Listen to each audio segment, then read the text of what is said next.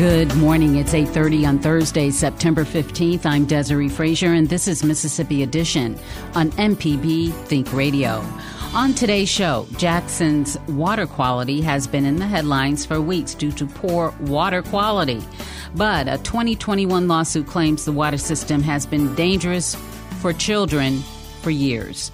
Then how one Mississippi County's residents opted back into the state's medical marijuana program. Plus, the Public Service Commission announces new energy cost-saving initiatives. This is Mississippi Edition on MPB Think Radio.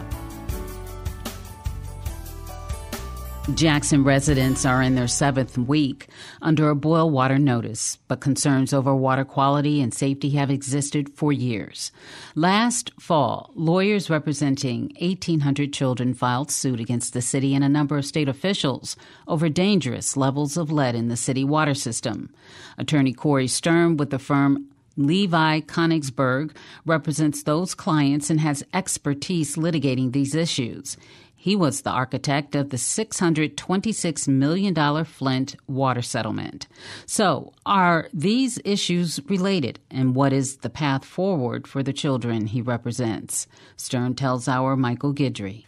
They're related, and they're not related because lead caused the current crisis. They're related because mismanagement of the water utility for decades, not training the staff properly, not updating the utility in ways that it needed to be updated, failing to respond to Environmental Protection Agency notices of violations of the lead and copper rule. All of those things lead to one conclusion, that the people managing the water utility were not capable of it, and the water utility had therefore been mismanaged for decades. Mismanagement of a water utility leads to lead in the water, and mismanagement of a water utility leads to the utility itself not being prepared when there's a terrible storm or when the weather can have significant impacts on a utility's ability to function. So the current crisis is a result of the same failures that caused my clients to file lawsuits almost a year ago, having been exposed to high levels of lead in their drinking water. And what is the status of that lawsuit? And is this a class action lawsuit, or are you individually, in your firm, individually representing these 1,800 or so children?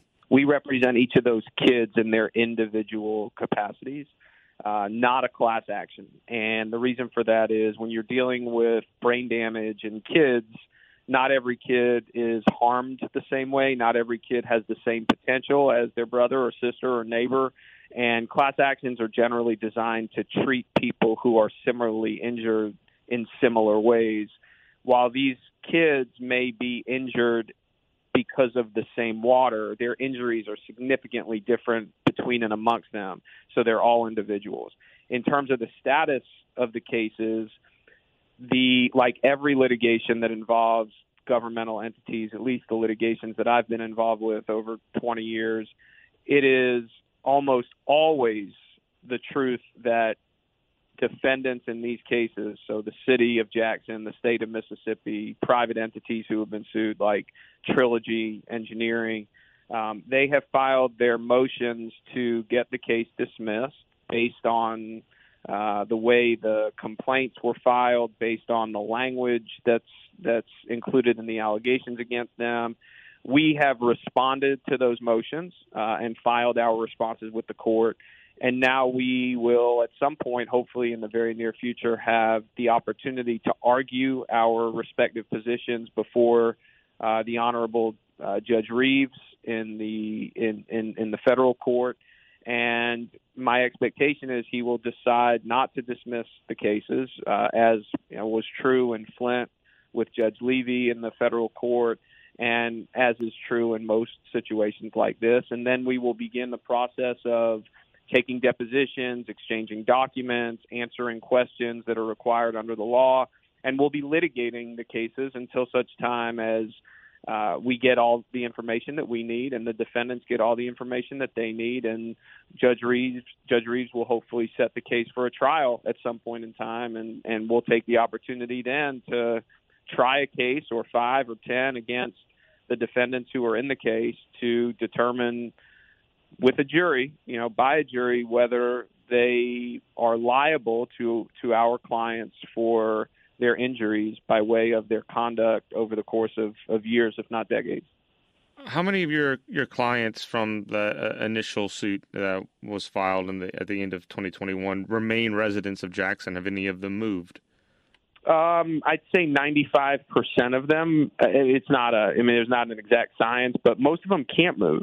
It's a relatively impoverished community. It's very difficult for people who live anywhere to just pack up and leave. You have family roots, you have schools for your kids, and it always takes some financial wherewithal to do that.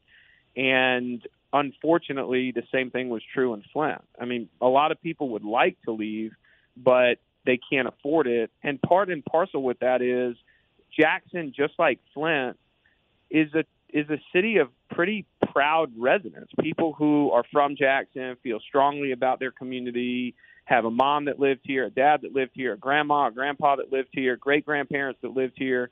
And it's not as easy as just packing up stuff and taking off when you have deep roots in a community, despite some of the troubles that the community is suffering, and when you probably can't afford to do it in a meaningful way, not to mention the other factors that even if you had the money and even if you didn't have the foundational pieces of family and community, moving kids from one school to another, moving your family from one town that you're familiar with to another, or even to a different state, it's a very, very difficult thing to do. And when you're not getting information as transparently as you could from city officials and state officials about something like the safety of your water, by the time you realize as a resident of the city how bad things are, it's often too late. And so moving now, while it might mitigate some of the issues that these folks are facing, it's not going to change what has already happened to their kids. You can't move to a different city and undo brain damage caused by lead in drinking water. So the reality is it needs to get fixed. It needs to get fixed, or else people are going to be injured even more than they already have been. And that brings us to the kind of this final question that puts it all together, and that the spotlight has been on Jackson in the last couple of weeks due to an extended boil water notice, and during a period of that time, many residents in the city were without water pressure at all.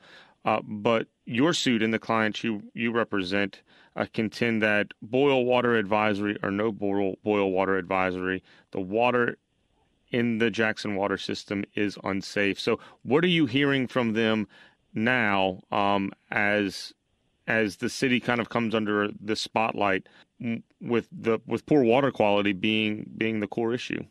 Just immense anger and frustration. The way folks in government react to a problem is oftentimes way worse than the problem itself. Really, what people want is just honesty. They just want the people in charge of whatever they're in charge of to be honest about what's happening.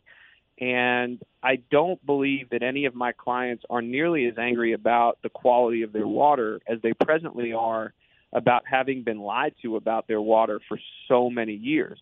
I mean, when we first filed the case, I was confronted with a video from another reporter of the mayor of Jackson saying that this isn't an issue, that these are just lawyers who are greedy, who are coming into Jackson, and your water is safe. There's no issue with the water. I don't take offense to what anybody thinks of the profession of law or of me personally, but I take great offense to public officials making comments publicly that they know to be false. And if they don't know that they're false, they shouldn't be speaking at all, nor should they be in the positions of power that they're in. So overall, the sentiment amongst this community and amongst our clients is just anger and frustration and sadness. Part of it is about not having good, clean water, but the majority of it is about just being lied to for months and years by the folks that they voted for, or even if they didn't vote for, by their elected officials. Attorney Corey Stern, who represents Jackson residents in a lawsuit regarding lead in the Jackson tap water.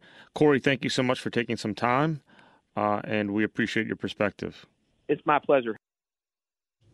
Coming up, how one Mississippi county's residents opted back into the state's medical marijuana program. This is Mississippi Edition on MPB Think Radio. Do you drive a vehicle? Then you'll find autocorrect helpful, especially on Coach Charlie's Tip of the Week. Listen to our podcast with me, Coach Charlie Melton, on any podcasting platform or on the MPB Public Media app. What can you do with the MPB radio app? Listen live, hear local news, view the schedule, make a contribution, listen to shows on demand, and interact with social media. Get the app for your smartphone now. This is Mississippi Edition on MPB Think Radio. I'm Desiree Frazier. Officials in Lincoln County elected to opt out of the state's new medical marijuana program earlier this year. But last month, residents overruled their decision thanks to a provision in the Mississippi Medical Cannabis Act. Jason McDonald is a Lincoln County resident who was active in the Stop the Opt campaign. He shares more with MPB's Rhonda Dunaway. On March 31st, our Board of Supervisors opted out, and pretty much the very next week we started the organization, and we raised funds and collected signatures, and so by the end of June, so less than 3 months later, we had enough signatures, and so on, I believe, the July 5th meeting, our circuit clerk brought the petition to the Board of Supervisors, and they had to set a date for the election no less than 45 days, but no more than 60 days from that date. So they chose August 30th, and we had our election. So we ran the campaign, got the word out, did education, and we ended up winning 184 votes. It was a very low turnout, but so I think 12% of our population came out, but we did have enough votes, and those got presented, and we've now opted back in. Well, I was going to ask you, so this is the county, right? Right. This is the county. So, our interesting situation was it's sort of like beer and liquor. It's the same process, so a lot of people were kind of mad thinking this was just marijuana. But it's the same process that occurred when the counties were opting in and out about being dry or wet. And so there's a very interesting situation here in Lincoln County where Brookhaven has liquor and beer, and Brookhaven is a dry county. And so that's how they were trying to do it with medical cannabis, too. Now, that set up a very precarious situation here because the cards for being prescribed are a state-issued card. Therefore, the citizens out in the county could still possess, use, transport through the county as long as they had the card. It just really kind of stopped farmers and growers from being able to grow or process. And so we didn't want to have competing laws between the city and the county because we feel when there's a gray area, things can kind of go sideways. So we just wanted to make it even across the board. When you were talking to the people out there and getting, signatures on your petition, would I be right to say that you were doing a lot of dispelling of myths? Can you speak to that, dispelling myths and educating people? Oh, sure. Yeah, we put out a series of infographics, everything from, what type of, advertising. There's no advertising whatsoever that can be done on any media. You can't even do buy one, get one specials or do even, discount cards because that would be incentivizing it. Everybody has to have FBI background checks. There can't be signs anywhere. But we put these infographics out so that people didn't think it was just going to be fields and fields of marijuana for the world to see. And for the people that took the time to have an open mind and actually hear it, I think they listened and they realized what was going on. There's some people that just weren't listening. There's some people that are sad that it isn't fields of marijuana growing. I mean, so, but it's going to be, anything new is going to be scary.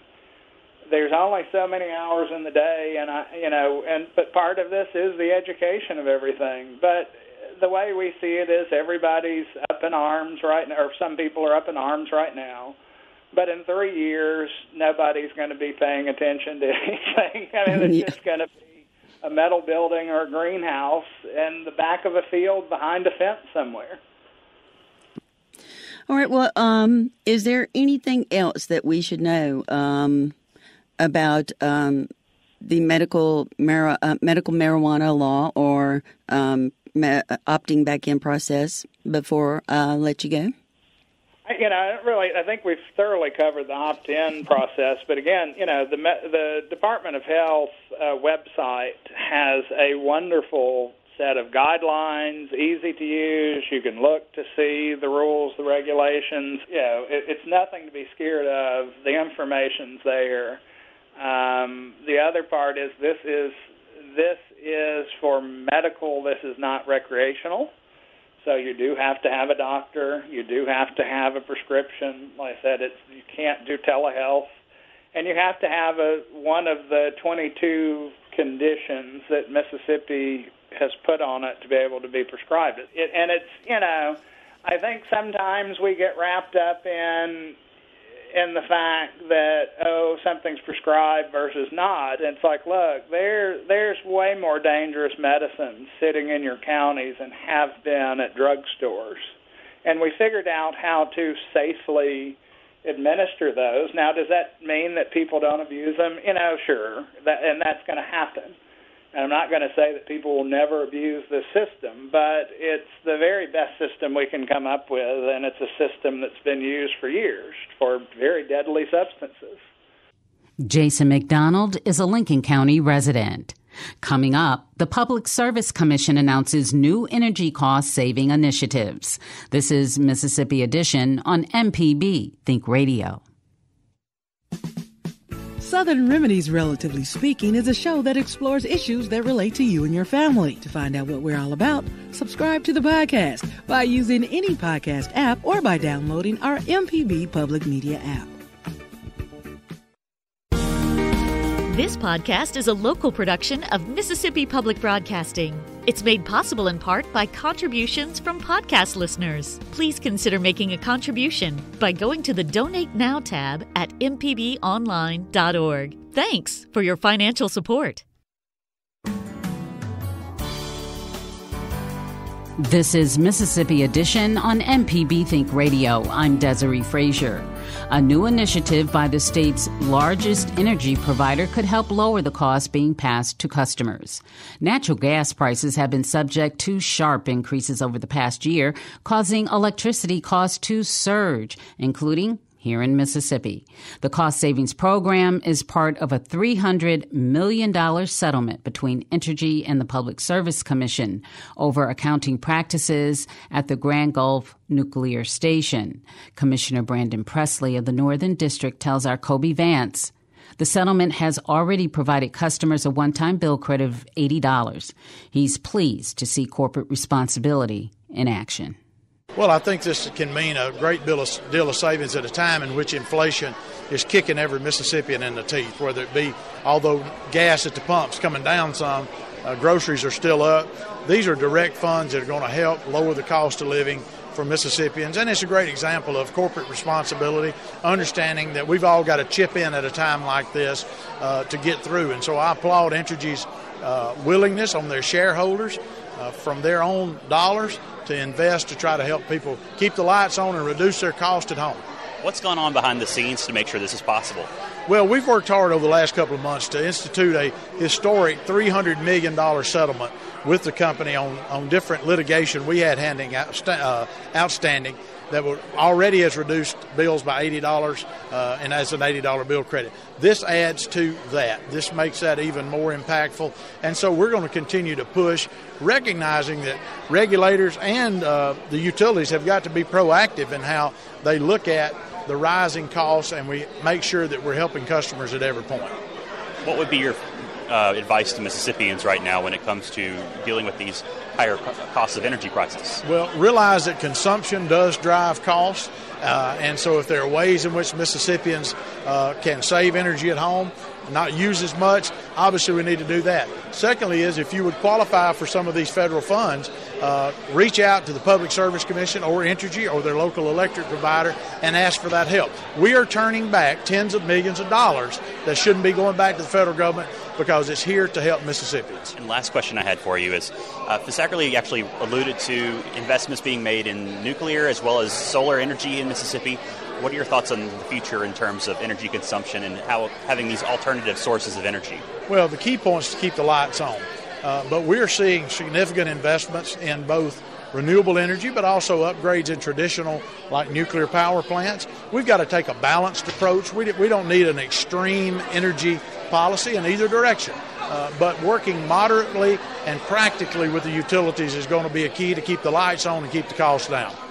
Public Service Commissioner Brandon Presley with our Kobe Vance. This new program, called Operation Bill Assist, is a $3.2 million project that offers bill assistance and promotes energy efficiency. Haley Fisackerly is president and CEO of Entergy Mississippi. He says natural gas costs have increased around 400% since 2019.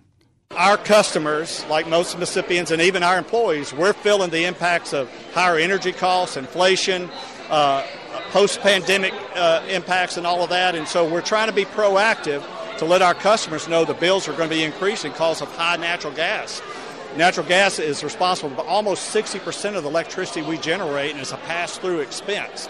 So we want to get out and make these programs available to help our more vulnerable Mississippians, those who need additional assistance, but also educate Mississippians on steps they can take to reduce their electric bills.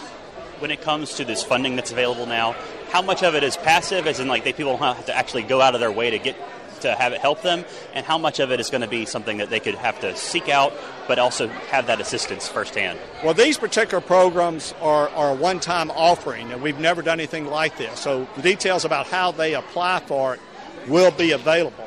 The passive things that they're going to see is what I mentioned about what we're doing on the supply chain.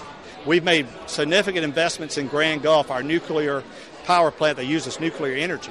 That is our lowest fuel source available, so we're making it more reliable and run into the future. And we have made an announcement to invest in 1,000 megawatts of solar, which will diversify our fuel mix and lessen fuel costs such as natural gas going forward and help our customers too. So that's a long-term passive benefit our customers will see. I believe y'all also have the level billing option? Yeah, so one of our most popular programs that is available to any customer who's been a customer more than a year, and they take your average customer bill over a course of a year and average it out over each month.